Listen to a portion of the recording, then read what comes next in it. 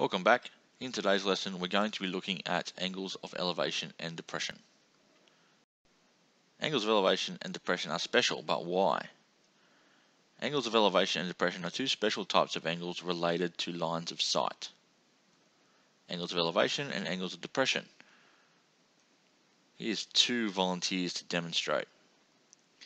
Both angles lie between a horizontal line and an observer's line of sight. Alright, our first volunteer is going to demonstrate angles of elevation, which we can see are from the horizontal up. So a horizontal line, up. There's an angle of elevation. Angles of depression, however, are from the horizontal down. Just like that. Now these volunteers are a little bit scary. I think we should change them. There we go.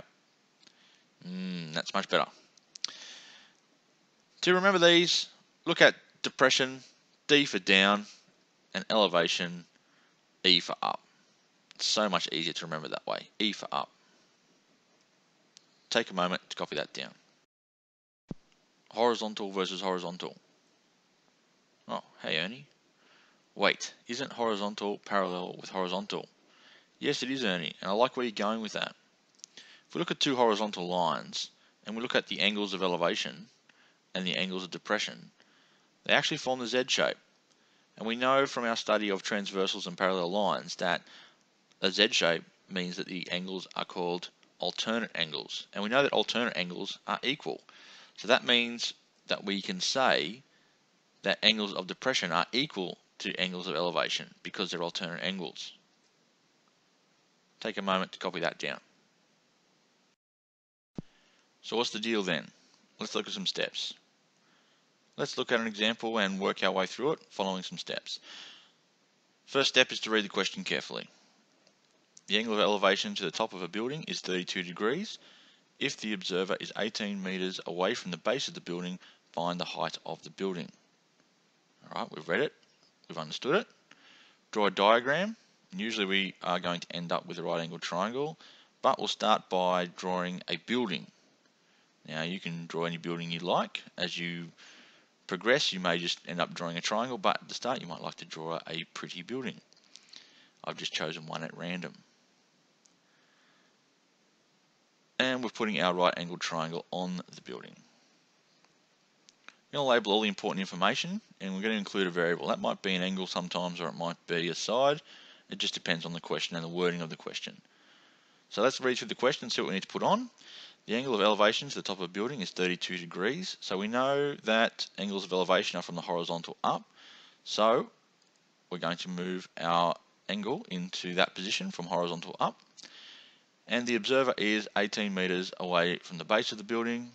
And we're being asked to find the height of the building. So that's where our variable is going to come in as x. Then we're going to find the missing side or angle as per normal. In this case, we have a side, so we're going to find x. We use our steps, and hopefully these are now fully automatic. And we can see here we've got tan. Substitute known information, solve it, and we get x as being 11.25 meters. Make sure we answer the question. So the question says find the height of the building. So we should make a statement, therefore the building is 11.25 meters tall.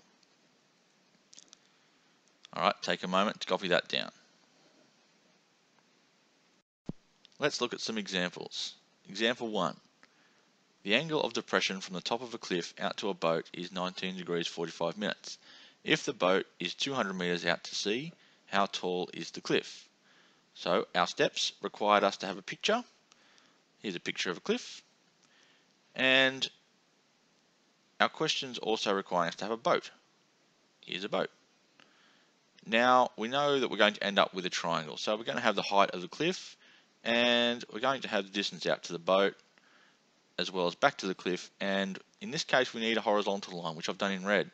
We need that up there because it says the angle of depression. And we remember that angle of depression means from the horizontal down. So that's the position that 19 degrees 45 is going to take. We know that the boat is 200 meters out to sea. and we're being asked how tall the cliff is, so that can be our x. Our next step is we're going to move the 19 degrees 45 into the elevation position. We know it's the same, and that just makes it easier because the x and the 200 are part of that triangle, so we need to make our 19 degrees 45 part of that triangle. Then we follow our steps: hypotenuse, opposite, adjacent, looking at opposite and adjacent, which is tan, and substituting our information, solving this equation, and we get 71.81 meters. So therefore the cliff is 71.81 meters tall. Now that's one way we could do it. There are a few ways you can do these questions. The other way, if we look at it a different way, we can look at the angle inside the triangle that's next to the angle of depression. We know that that's 70 degrees 15 because it's a right angle between the cliff and the horizontal line. So 90 minus 19 degrees 45 minutes gives us 70 degrees 15 minutes.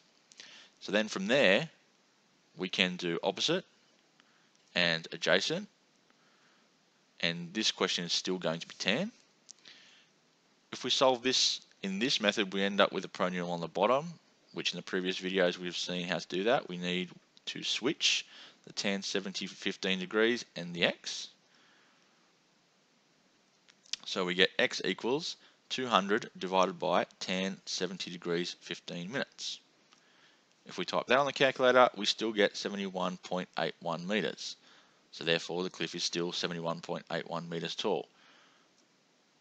Alright, there are both methods that we did, and we've come up with the same answer in both methods. So take a moment to copy that down. Example 2. A man is skydiving. He calculates his altitude as 1,000 meters and is 800 meters west of his landing site.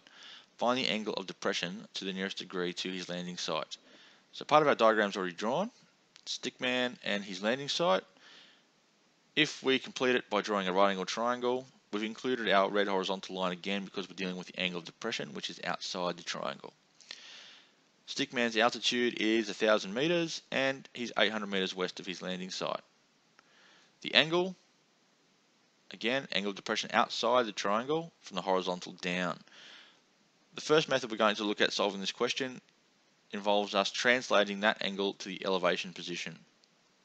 From here, we can follow our steps that we've been taking to calculate the angle. We can see we end up with opposite and adjacent, opposite being 1,000 and adjacent being 800. The second method involves creating a second triangle on top of the blue triangle. We're going to create a red triangle. Here we can see that the red triangle will be 1,000 meters tall as well. That's Stickman's altitude, and he's still 800 meters west of his landing site. From here, if we label, we can see the opposite is still 1,000 and that adjacent is still 800. In both triangles, we end up with tan theta equals opposite over adjacent. In both triangles, we end up with tan theta equals 1,000 over 800. So you can see it doesn't matter which triangle we use in this case. To find an angle, we do tan inverse of 1,000 over 800, and we get 51.3401975, which as an angle is 51 degrees, 20 minutes, 24.69 seconds. The question is asking to the nearest degree, however, so it's 51 degrees. We always make sure we answer the question. Therefore, the angle of depression is 51 degrees. Take a moment to copy that down.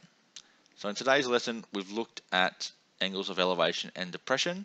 We've seen that most of the questions are tan, and that's true for most cases. There are occasions where it is sine and cos, but in most cases we are looking at tan.